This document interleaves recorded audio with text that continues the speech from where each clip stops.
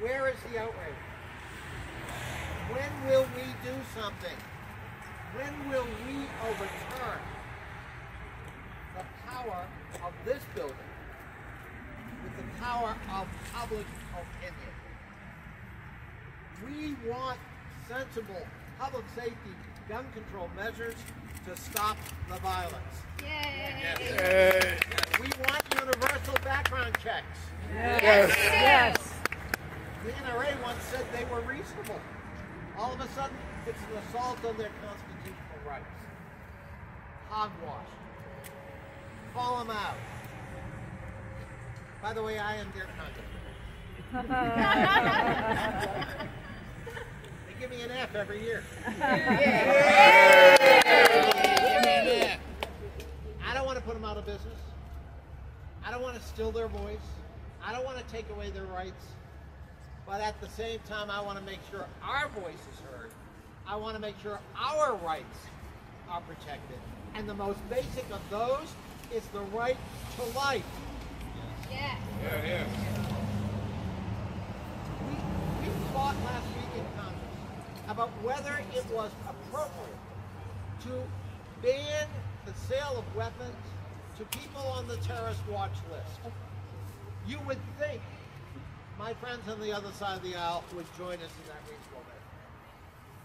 Right after Paris, right after San Bernardino, they voted down that measure. Boo! You would think that allowing the CDC, the Centers for Disease Control, to study the relationship between gun violence and public safety and public health would be a common sense measure so we know more. And yet, years ago, a congressman, a Republican congressman from Arkansas, Jay Dickey, had an amendment to make that ban. They can't study that. We made some progress in the last few weeks. Former Congressman Jay Dickey found his conscience and has now renounced his own amendment. Yeah. That's how basic this is. That's how far they've gone to stifle even public scrutiny about gun violence in America. And meanwhile, gun violence has exploded. There's a sign down there that says, guns don't kill, people with guns kill. We're not anti-gun. We're not against anybody's right, legally, to possess a firearm.